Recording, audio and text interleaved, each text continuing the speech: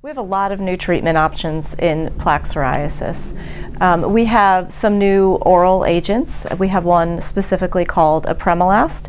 It is a phosphodiesterase 4 inhibitor, so it is a small molecule, and it works with the immune system to help to increase the cytokines that are protective against psoriasis, such as interleukin 4. It also helps to decrease some of the cytokines that we know play a role in exacerbating psoriasis, such as interleukin 17, interleukin 12, and interleukin 23. The appealing part of apremilast for patients is that it is, unlike many of our other therapies, it's not an injection, it's an oral agent.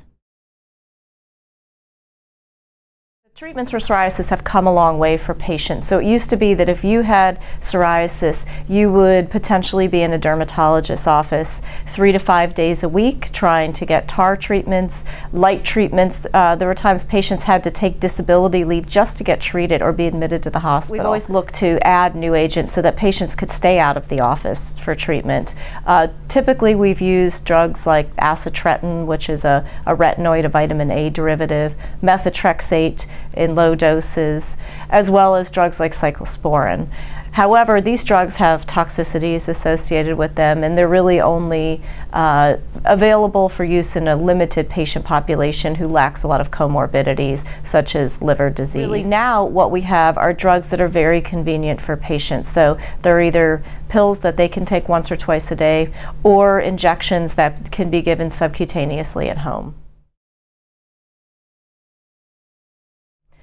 With any drug, we do have safety concerns, and really when we look at new psoriasis therapies, one of the first things that we look at is not just how well does it work, but also how safe is it for our patients.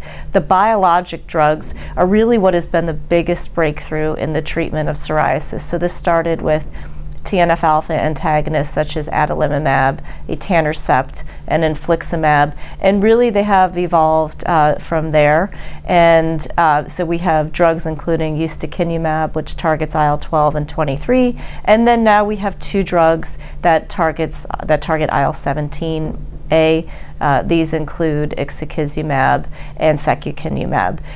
These drugs have all been very effective in the treatment of psoriasis. So a lot of our research has focused over time on looking at safety.